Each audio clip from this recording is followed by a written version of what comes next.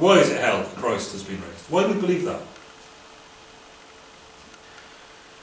The reasons for the resurrection lie in two groups.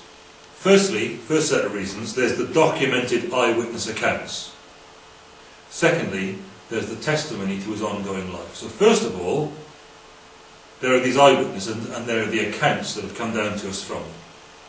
Let's look first of all at who these people were.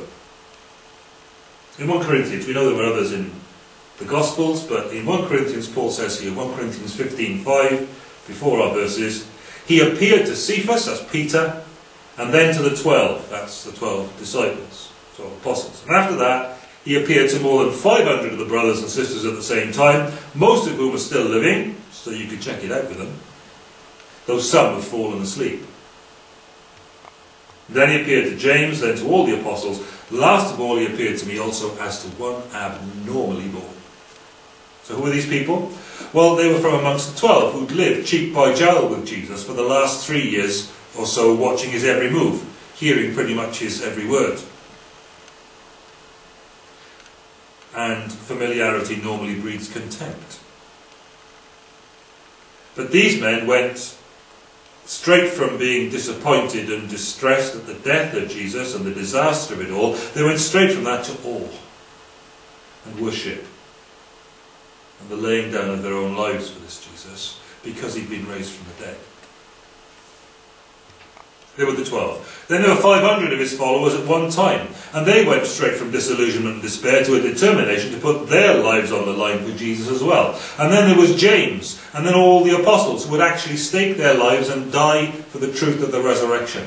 All put their faith in the fact that the Jesus they knew and saw killed and saw entombed had been raised.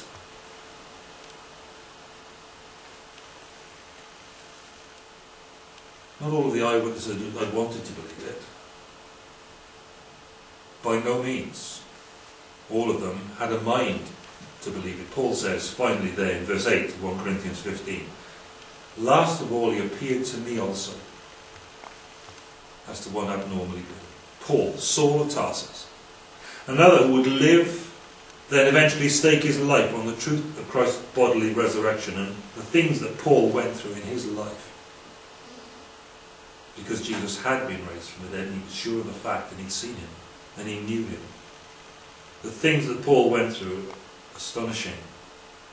Because he believed this truth. Because he'd seen and met with this Jesus. Paul, when he met with Jesus, was in no sense open to consider the claims of Christ on his life. When he was met by the risen Lord Jesus on the road, he was off to persecute the followers of Jesus, to put to death the people who believed in the resurrection.